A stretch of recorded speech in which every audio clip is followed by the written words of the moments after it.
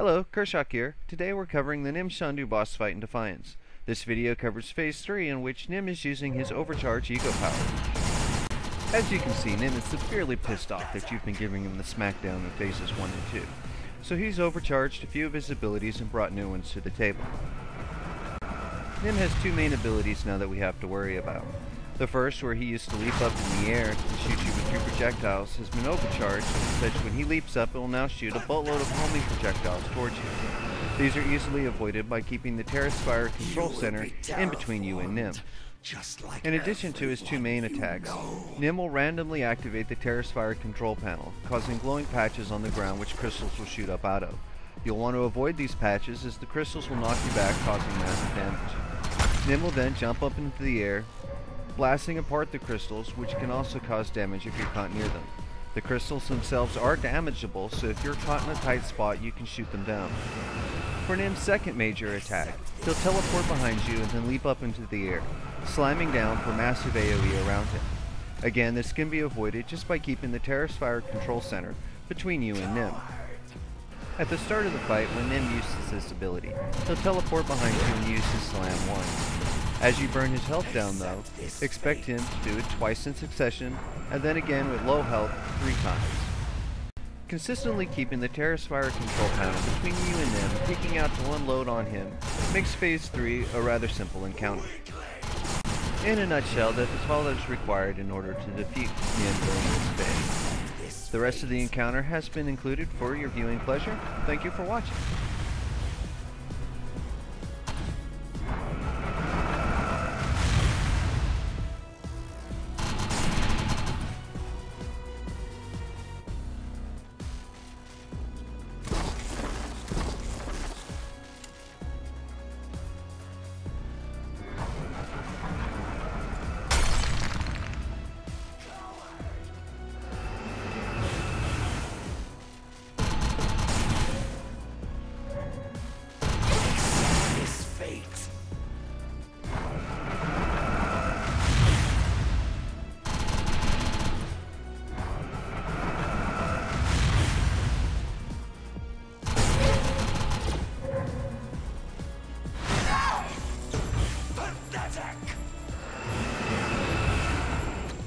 Accept this fate.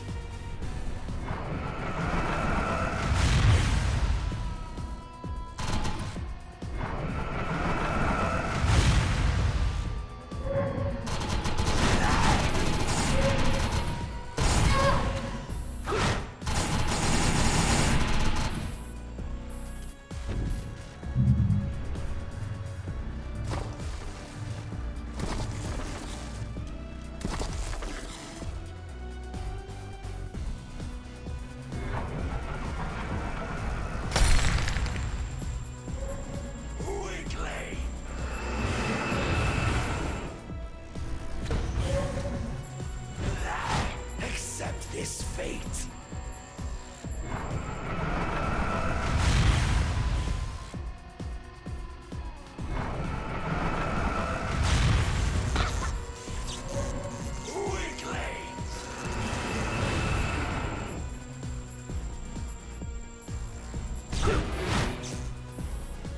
Accept this fate.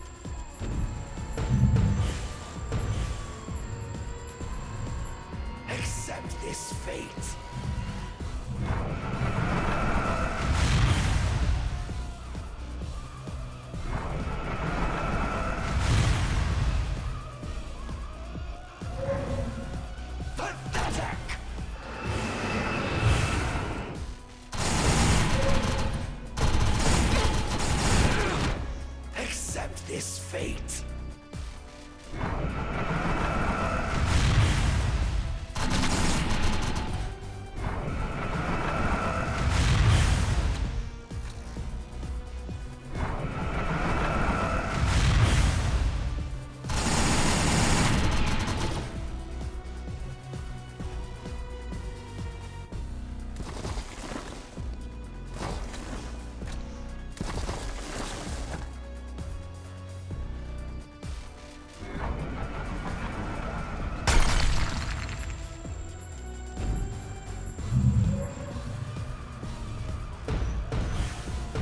Accept this fate.